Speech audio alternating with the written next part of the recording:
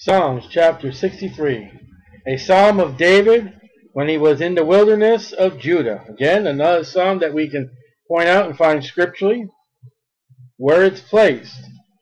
Oh God, it's amazing how you can place some of these psalms and you can't find the birthday of Jesus.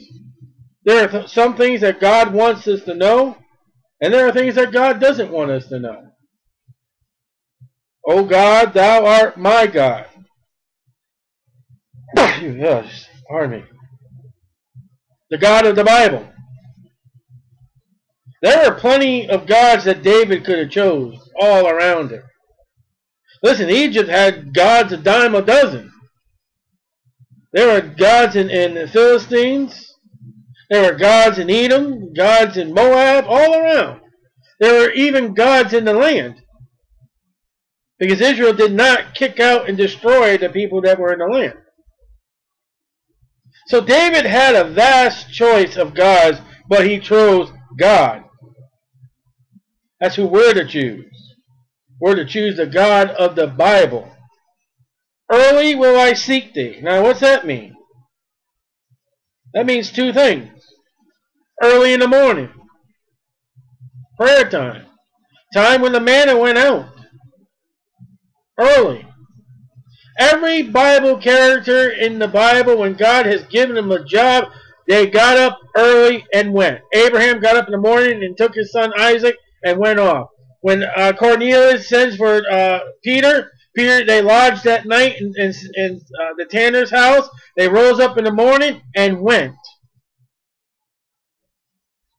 Early also can mean don't wait till your troubles are over your head. At the first sign, and I don't like using that word, but at the first sign that there's going to be a situation, good or bad, seek the Lord. And then you'll get through whatever it is. And there'll be no sin. For seeking God early, before it even comes, is seeking God first. And that's the first commandment. My soul thirsteth for thee. My flesh longeth for thee in a dry and thirsty land, where no water is. The body needs air, water, and food. And in that order. You can't live long without air. You can live longer without food. And you can live even longer, air, if you lost air, you won't live. You can live a little longer without water than you can do with air. And you can live a little longer without food than with water. And as you're thirsty and dying of a quench, your tongue in your mouth is dry. You've got to have water or you'll die. It is the relationship that you are to have for God.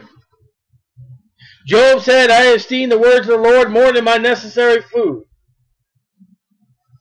Esau, in his worldliness, fleshfulness, he went after a thing of beans and gave up the blessing of the Lord.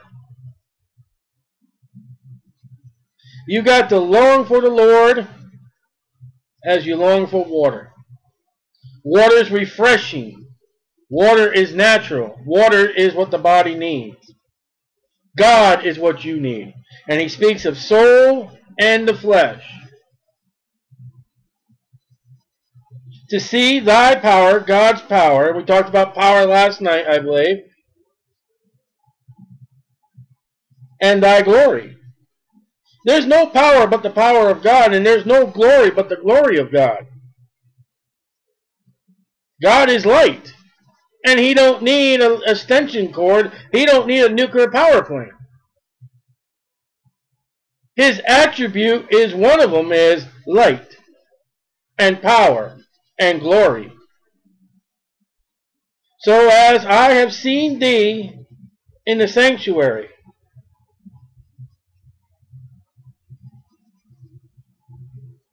What is David saying there? David says, I saw the Lord in the tabernacle. As I've seen thee, God, in the sanctuary. There is something about the Lord that David saw.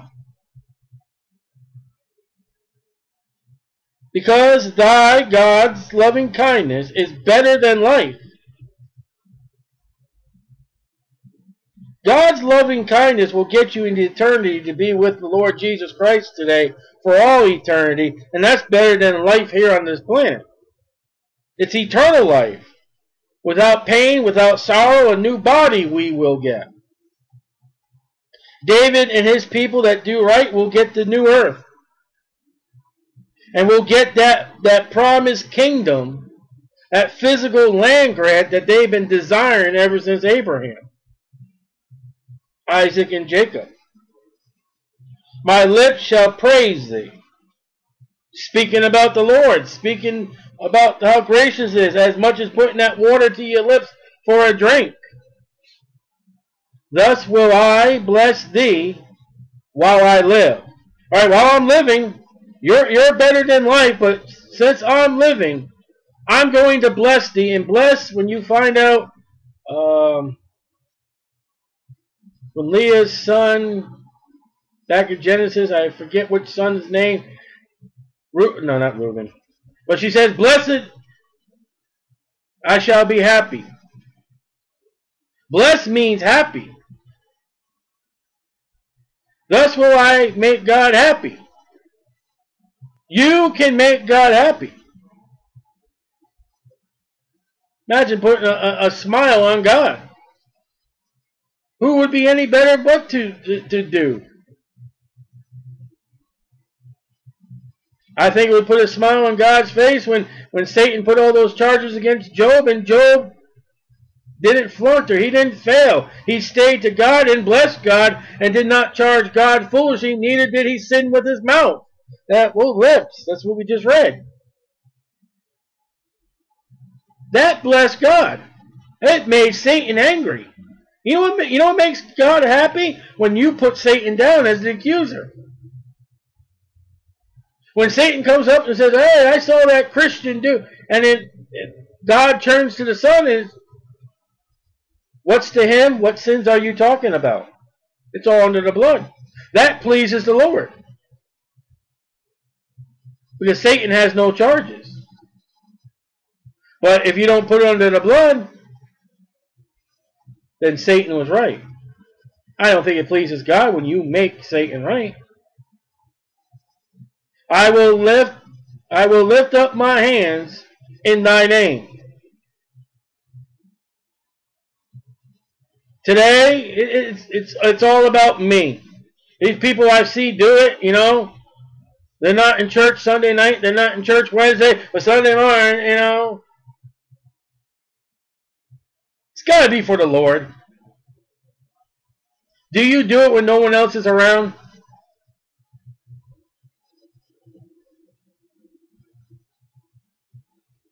I mean, yay or nay? I'm not saying it's not for God. I'm not saying it is for God. But some of the people I see do it. And let me ask you a question. If you were to take 10 people that in church raises their hand, take them off all by himself and say, why do you do that?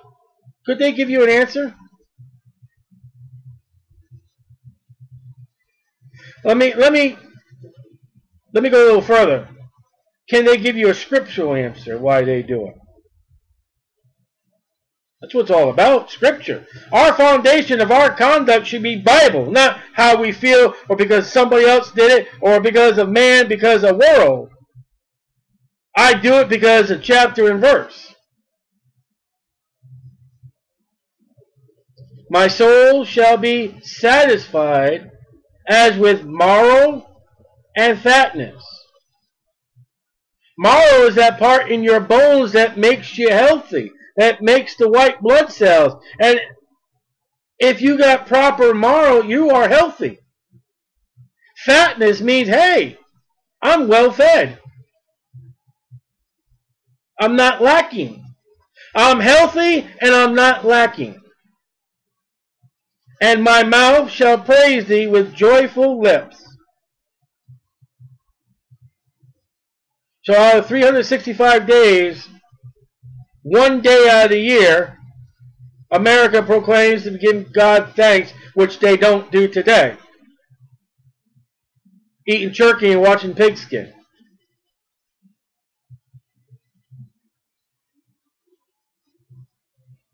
How many Christians praise the Lord Monday? Oh, it's Monday. Oh, I can't stand Monday. This is a day the Lord has made. Let us rejoice and be glad in it. TGIF. Why is Friday so different from Monday?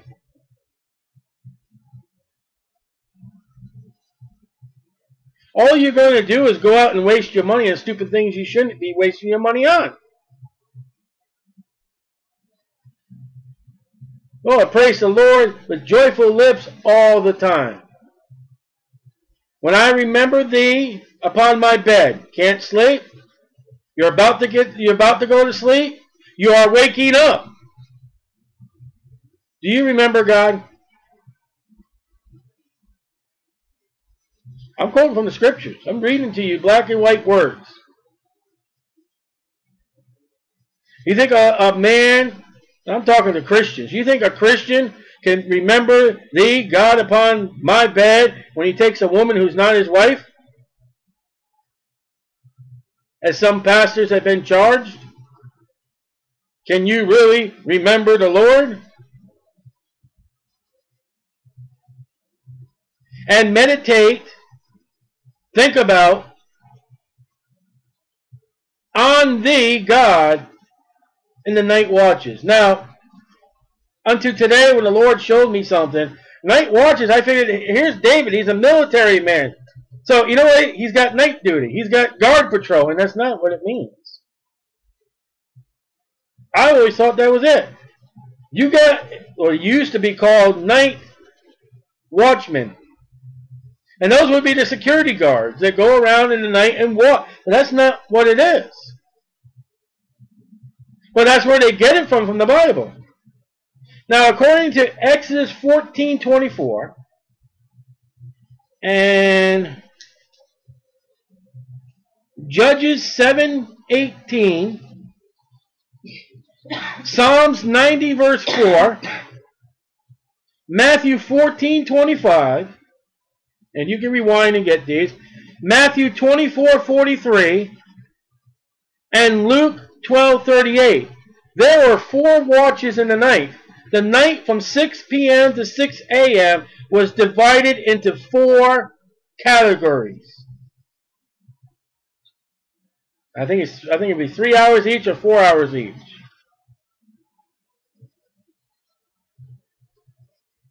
That's what that means. And when it leaves there upon the night watches, oh, I woke up at 3 o'clock in the morning. Well, you know, it's not, listen, with Jewish time, Jewish Bible, any time of night, do you meditate on the Lord? Nature calls.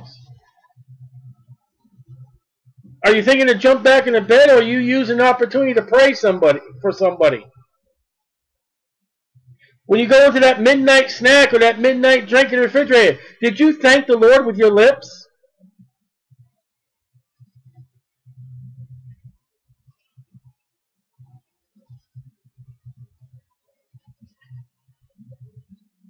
And you know what Jesus did? He went out to the mountain at night and he prayed and meditated to the Lord.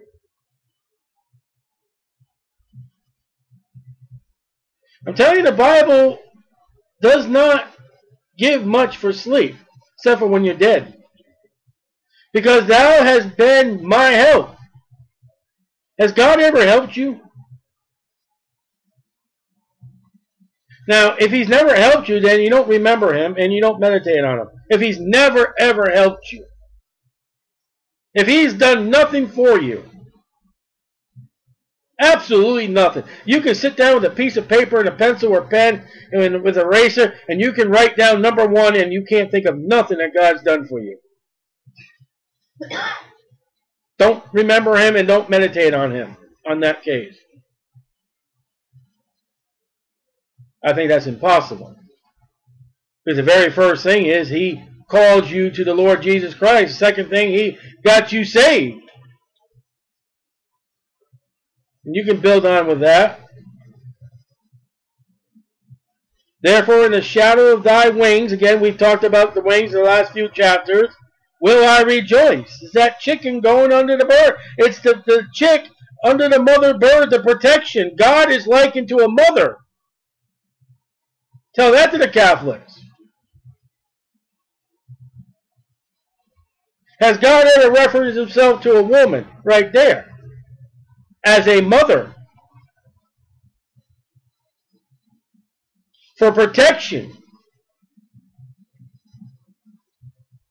To bring you where you can be fed. He gives us bread. He gives us water. And you can keep going with all the mother winged animals.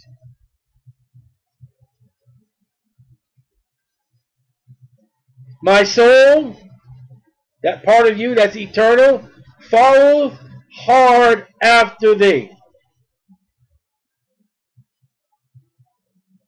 Without breaking. Without bending. No flexibility. You want to see flexibility, you go to Revelation chapter 3, verses 15, 16, 17, and 18. That is a church that is flexible and bending and unyielding.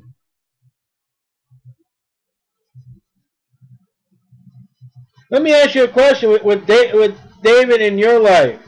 If you had somebody who was out, physically trying to kill you and has done the practice, and you escaped it, and twice God brings you into his presence, you're just going to slide off and walk away from the situation.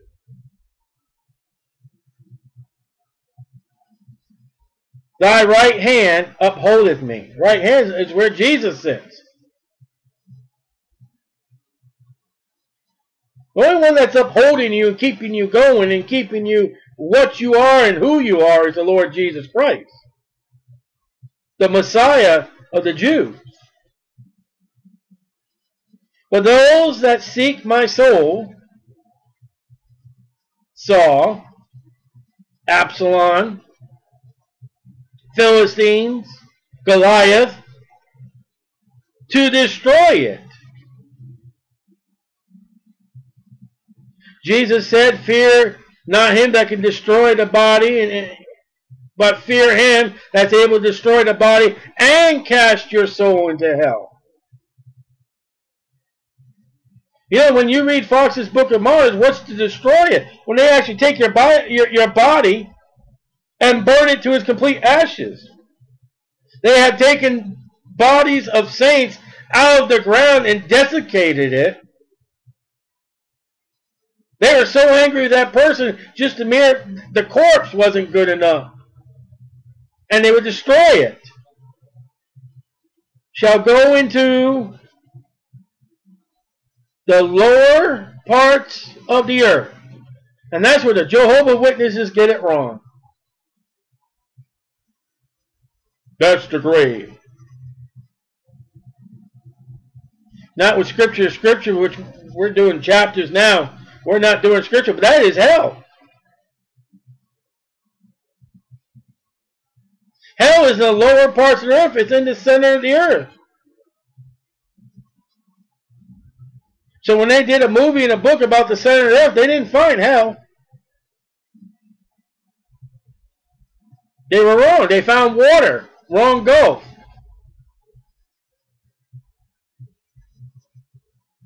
You know, all man's looking for water. NASA looks for water. Why are they looking for water? Why did they find water? Because they say that's where water comes from, the life. You know, we're tadpoles. And Jesus said himself, unless ye be born of water and of the Spirit, you cannot see the kingdom of heaven. You need to be born again. Man keeps on trying to put himself back in the womb. While in America, you try to kill the babies in the womb. This is the wrong blood. You're spilling the blood of babies in the womb, and you're supposed to turn to the blood of the Lord Jesus Christ. Now, that was a wham. Wow. That was a mouthful the Lord just laid on me. They shall fall by the sword. War. That's what the sword usually pictures like that. War. Battles. Conflicts. They shall be a portion for foxes. Their bodies left out in the ground and being eaten by wild animals. Jezebel was eaten by a dog. The Bible speaks of Armageddon that it's going to be a feast for all the birds.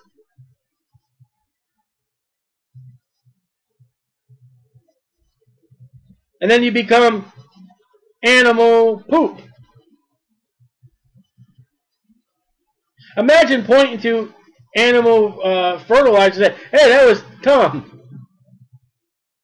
Tom don't look too well. That's what the Bible's saying.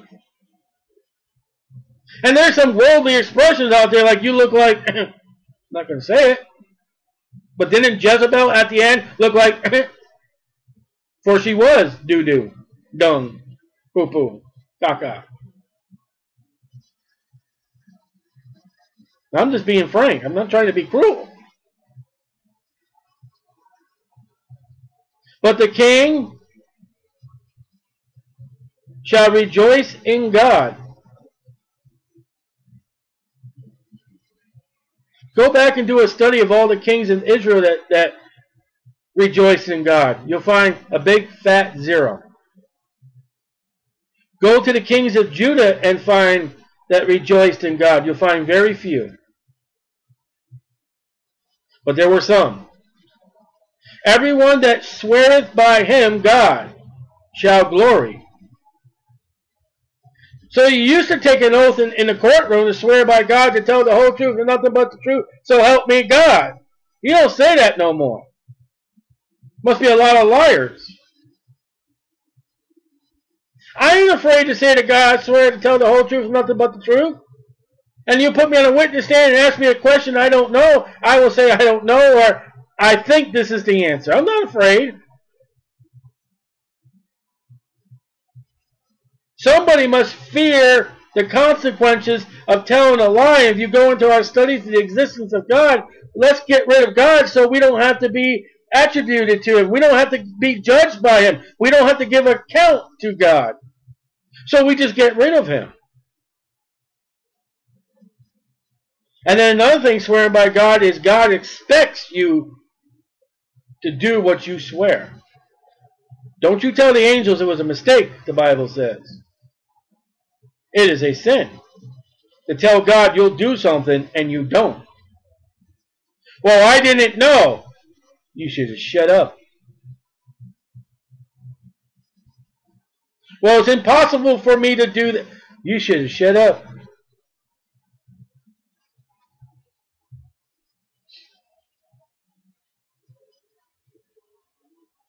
But the mouth of them that speak lies, we went into that last night, shall be stopped. The entire, I don't know how long you can go back, White House, Capitol Hill, Washington, D.C. Oh, it goes all the way back to George Washington cutting down the cherry tree, I guess. That was a lie. They're all going to be stopped and silenced by the words of Jesus Christ telling them, depart from me.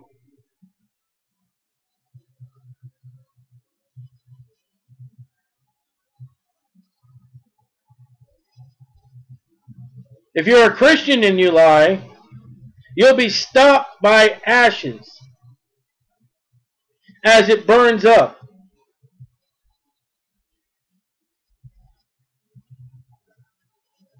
If you lie as a Christian, John 8:44, you have taken Satan's side and made him happy. Look at verse 4.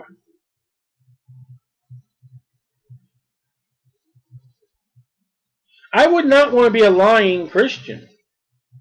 The Bible says we're going to get a new name.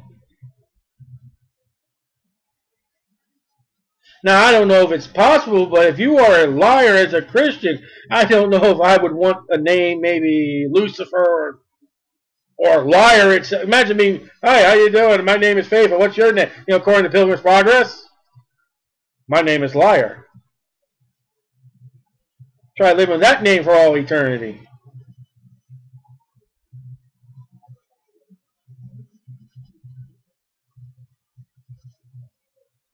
Lies, lies, lies. We all lie.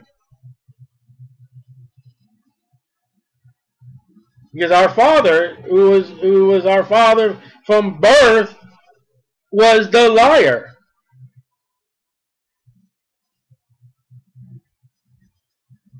God who never lies. O Lord my God, when I in awesome wonder consider all the worlds thy hands have made, I see the stars, I hear the rolling thunder, thy power throughout the universe displayed. Then sings my soul, my Savior God, to thee. How great thou art, how great thou art. Then sings my soul, my Savior God, to thee. How great thou art, how great thou art. And when I think that God his Son not sparing sent him to die, I scarce can take it in, that on the cross, my burden gladly bearing, he bled and died to take away my sin. Then sings my soul, my Savior God, to thee. How great thou art, how great thou art. Then sings my soul, my Savior